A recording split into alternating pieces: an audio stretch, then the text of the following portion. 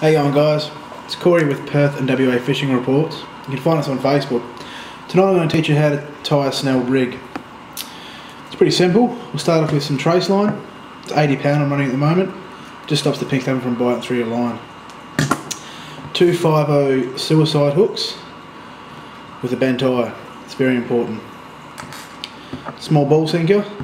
When in the boat, I find if the current is too strong, a ball sinker is required. Just keeps your bait in line with the boat so it's from drifting into other lines and tangling around the prop. And then of course a small swivel. Now we've got a metre or so, just under a metre of 80 pound trace cut. So we'll start with the first hook. As you can see here, run the trace line through the top of the eye and down the shank.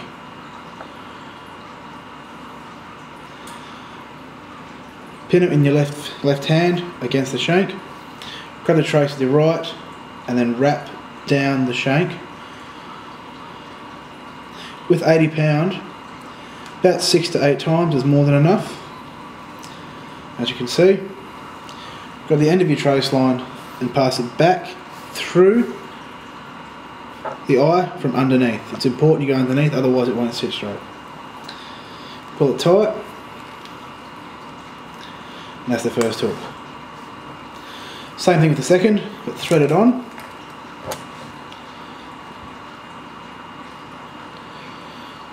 Down the trace. Now with spacing, I'm using yellowtail for bait, so because they're quite a small bait, I'll keep the hooks pretty close together. But depending on the bait you're using is how far you spread your hooks. So once the hook is parallel with a line against the shank, grab the tag end of your trace and wrap it down just like you did with the first hook. 8 to 10 times is more than enough. And then same thing, the tag end back up through the eye. Pull it tight. And there's a 2 hooked snell rig. It's a great rig for mulloway, snapper, bottom bashing as well for dewies, everything like that. But holds baits on well, they sit nice. Because it's flexible unlike gangs, the fish sit, or the bait sits more naturally in the water. Next thing is a small ball sinker, just thread it straight on. Like so. I'll leave it running so the fish picks it up, it won't feel the weight, and then you can hook it. Small swivel. Going to tie a simple blood knot. Straight for the eye of the swivel. Back over on itself. Like so. And then just wrap it around. Once. 2 left hands here.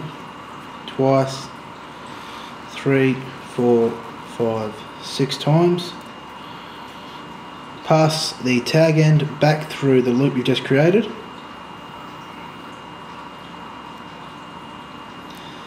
Like so. Now you can do a clinch knot or improved blood knot by then passing the tag back through this loop up here. With 80 pound, the line locks on itself and I don't worry about it. Always remember to moisten your knots or wet your knots with a bit of spit for lubrication. And then pull tight slowly. Remember to pull on the tag and on the swivel for a nice clean knot. Work it up with your fingers. Use your teeth if you have to pull the tag.